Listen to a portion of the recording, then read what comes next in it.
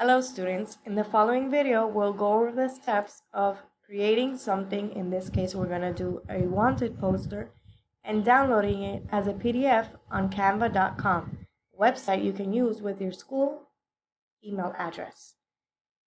In this search bar you can look for whatever template you want. You will see a variety of options and you may choose one. Change images as you see fit. You can upload your own images here. Search for other images here.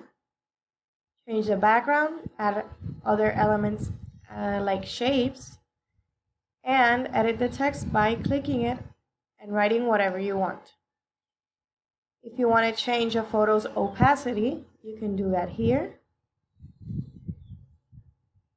And there are many other options. To save this as a PDF, you would click this button right here that means download, and in file type you can choose whatever file type you want. In this case you can use PDF print or PDF standard. You may also rename your file before downloading it so you don't get confused, and put your own name. For example, Jacqueline Wanted Poster. When you download it, your file will be named JacquelineWantedPoster.pdf. Then you may upload this assignment to turn it in.